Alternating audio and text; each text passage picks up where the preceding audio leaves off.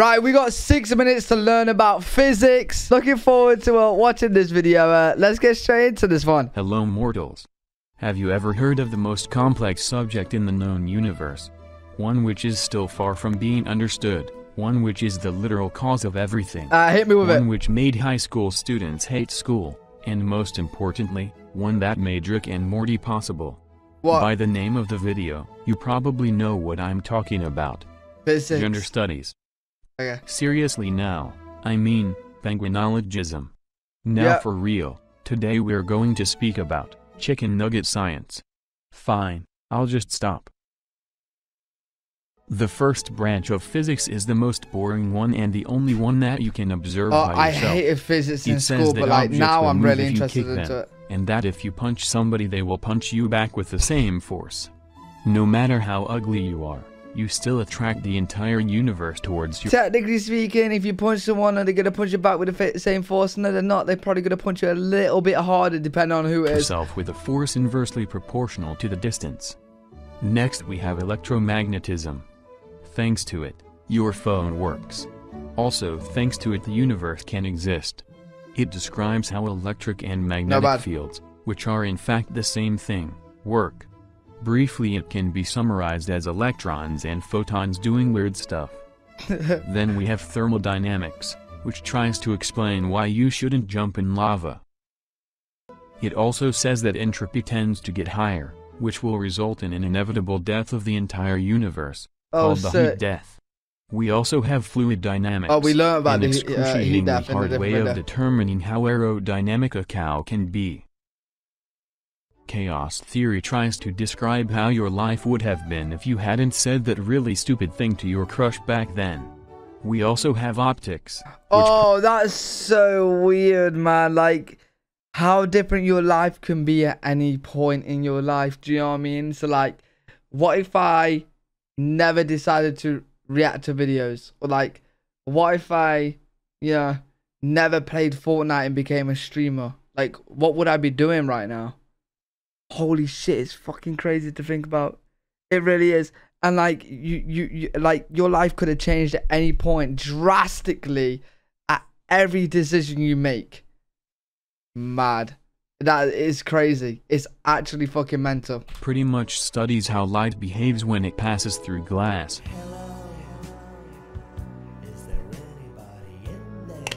The next big pillar of physics is relativity. Relatively speaking, there is this dude, one stone, who comes and says that light speed is constant. And then people asked, well, what if I run faster than that?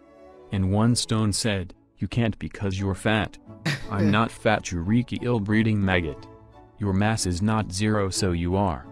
Bitch. Also, Newton, your physics is shit. Gravity is not a force, it is the curvature of space-time itself. What the Next we have quantum mechanics. A weird field with zombie cats, infinite versions of you, and the core of Rick and Morty. I actually have a book on quantum mechanics, and I need to read it, but I can't bring myself to reading it yet because I need a lot of time to sit down and go over it. But it interests me so fucking much. The standard model says that there are at least 13 types of particles. First we have fermions, 6 types of quarks and 6 types of leptons. Then we have 4 types of gauge bosons, and 1 scalar boson. Gluons obviously make glue. Photons make photon cannons. Electrons make electricity. The muon is basically electrons' overweight unstable sister. The tau is basically the electrons' Oh my, are we actually learning all of this right now? super ultra overweight sister. For like a minute. It is also School really class. suicidal and doesn't like to live for a long time. Okay. These guys like to pass through everything, without interfering with anything. These guys are just boring. These guys make up 6 flavors of Chupa Chups. They also make up protons and neutrons. The Higgs boson just makes you fat. Then there is the superstring theory, which replaces all the elementary particles with really small vibrating strings. Different particles, different vibrations. It also argues that there are 11 spatial dimensions instead of 3. It looks something like this. Good luck imagining that. Next, I highly suggest to first watch this video on quantum mechanics, otherwise you won't understand much. Too lazy to watch it? Good luck.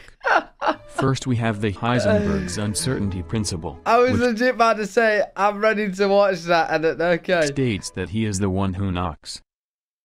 Oh, no, never mind. It states that you cannot physically know both the position and the momentum of a quantum particle at the same time. Then we have the Schrödinger's cat, which is both alive and dead at the same time until observed. The fuck? This works for all particles, which exist. Bro, what? Honestly, the first half of the video, right? You could follow it.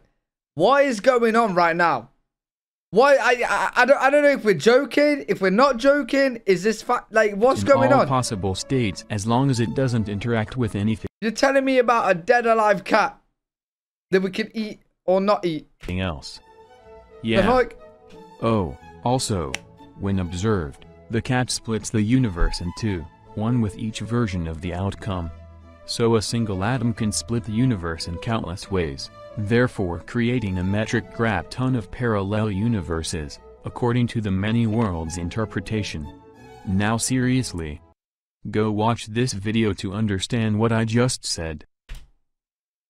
Honestly, sounds interesting, but I feel like you're gonna play with me in that video, so I'm not too sure. I forgot to mention antimatter, dark matter, black holes matter, quantum gravity, the Big Bang, the infinite universe that is somehow still expanding, the Pythagorean theorem. It's because I only have 5 minutes, not several human lifetimes that are required to understand how the universe works. But this is totally enough to understand most of the physics memes, which is nice.